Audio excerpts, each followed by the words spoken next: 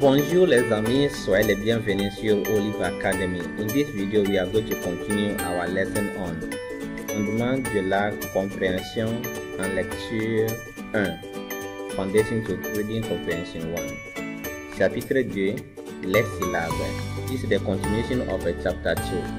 So if you have not yet watched the previous videos, you can get a link to those videos in the description. Don't forget to subscribe to the channel, click on the bell and like the program. Passons à la leçon du jour. N plus voyelles. So today we are going to form syllables with N and also use it in ways. N. Le son du N est N. N. Répétez après moi. N. A. Na. N.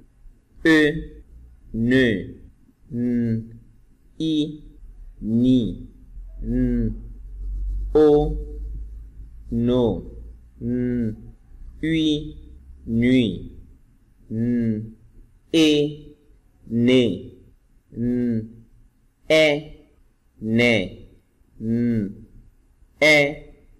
ne, na, ne, ni, no, nuit, né, né. Vous avez bien suivi? Passons au texte. Lisons. Let us read.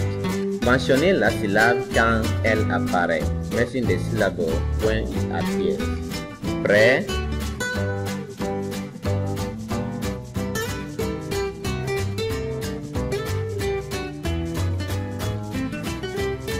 Voilà, continuons.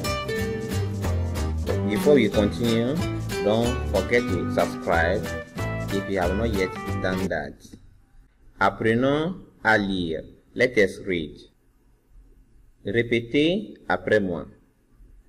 Noé, uni, un âne, un âne, un âne. So you do liaison. You combine the last consonant and the first vowel, the vowel of the next word. That is liaison. Un âne. Fané. Un nanana. Un na. Un navire. Une note.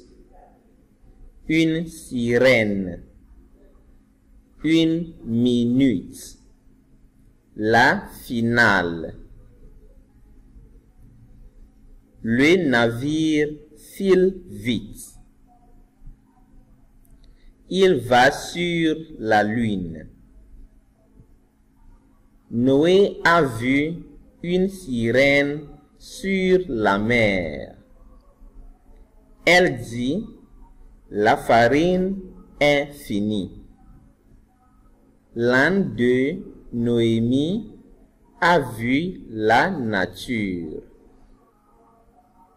Notez ces mots. Take note of this word. 1. As we have here and here. This one too. 1. That is an. Or it is a number 1. Une, it is also an or 1 if it is used as a number. Don't worry, we'll be looking at these things in the next chapter where we'll be learning gender. So we'll be talking about masculine and feminine now, where we'll talk about these two words very well. Exemple. Un ami. Une amie. Merci, nous sommes à la fin de cette leçon. Rendez-vous à la prochaine fois. Au revoir.